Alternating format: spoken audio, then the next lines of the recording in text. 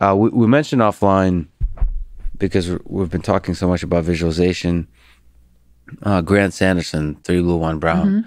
So he's inspired millions of people with the kind of exactly the kind of way of thinking that you've been talking about. Which is I love his work. Converting sort of mathematical concepts into visual, visually representing them, exploring them in ways that help you illuminate like the concepts.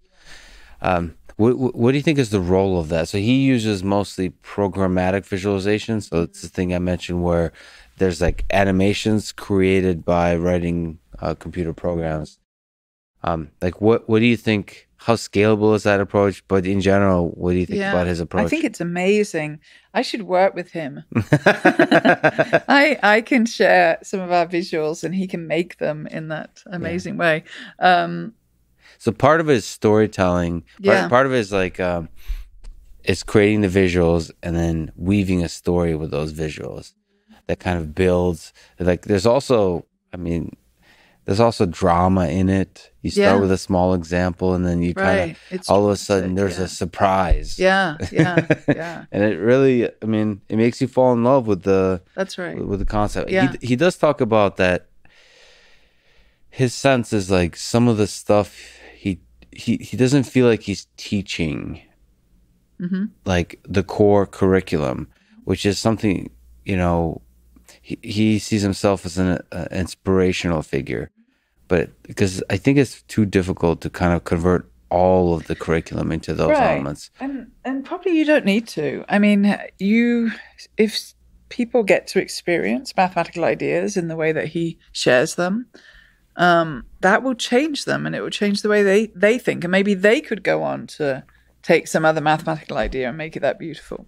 Well, he does that.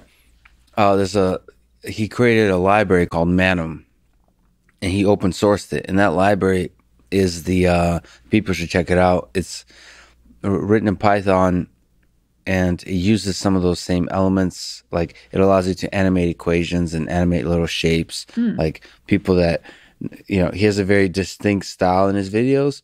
And what that resulted in, even though from a software engineer perspective, the code he released is not like super well documented or perfect, but him releasing that, now there's all of these people educating it. And to me personally, the coolest thing is to see like people, they're not, don't have like 1 million subscribers or something. They have just a few views in the video, but it just seems like the process of them creating a video where they teach is like transformative to them from a student perspective. It's the old Feynman thing. The best way to learn is to teach. Right. And then him releasing that into the wild is, it shows that impact. Absolutely. I think just giving people that idea that you can do that with maths and other subjects, it's bound to be people all around who can create more, which is cool. Yeah, so I recommend people do like JavaScript or Python. You could build like visualizations of most concepts in high school math. You can do a lot of kinds of visualizations and doing that yourself. Plus, if you do that yourself, people will really love it. People love visualizations in math. Yeah. Because it's something in us that loves patterns, loves figuring out difficult things and the patterns that are unexpected in some way. Yeah. Have you ever noticed that hotels are always filled with patterns? I was just noticing it at the hotel I'm in now. All of their carpets are pattern carpets, and then they have patterns on the walls. Yeah. So, we humans love the symmetry in patterns, the breaking of symmetry in patterns. Yeah. And it's funny that we don't see mathematics as somehow intricately connected to that, but it is, right? I mean, that's one of the perspectives I love students to take, is to be a pattern seeker. And in everything. Certainly in all of maths. I mean, you can think of all of maths as a kind of subject of patterns, and not just visual patterns, but, when you think about multiplying by 5 and the fact you can, if you're multiplying 18 times 5, you can instead think of 9 times 10. that's a pattern that always works in mathematics. You can halve a number and double a number. And so, yeah, I just think there are patterns everywhere. And if kids are thinking their role is to see patterns and find patterns, it's really exciting. What do you think about like MIT OpenCourseWare and the release of lectures by universities? I think it's good. I think that is what started the MOOC I did, was using that platform at the So you ultimately think like the Udacity model is a little bit more effective than just a plain 2-hour lecture? I think there's definitely, you can bring in good pedagogy into online learning.